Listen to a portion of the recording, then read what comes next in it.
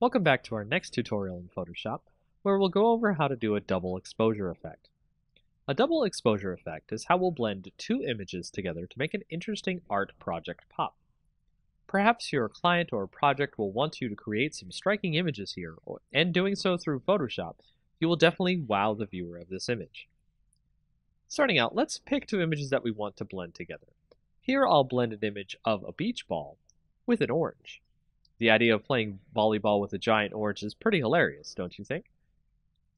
To start blending these two images together, I'll take the image of the orange, use the quick selection tool, and select the whole orange. Once I do that, I'll copy the orange selection into the image of the volleyball. As you can see here, the orange is way too large to be able to be blended with the volleyball. I'll need to scale the orange down to size.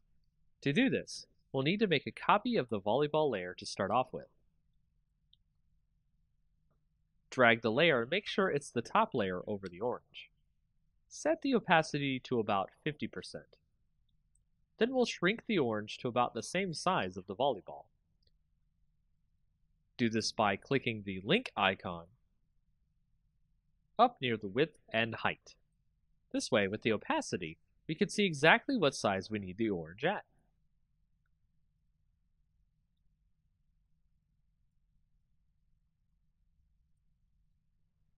Apply the transformation when done.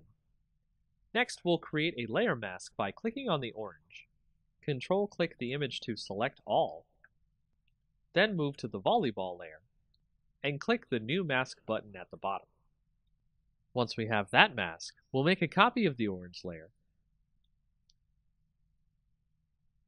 and then make a black mask of that layer by holding the Alt key and clicking New Mask.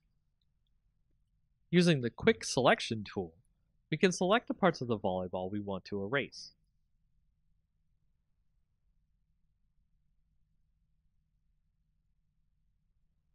Once we've gotten the image the way we want, you can see that it has this great dual blend effect of having a volleyball that looks like a huge orange. Make sure to leave on the background for the largest effect of showing off the volleyball orange in the scene. Now you know how to use layer masks to blend two images together.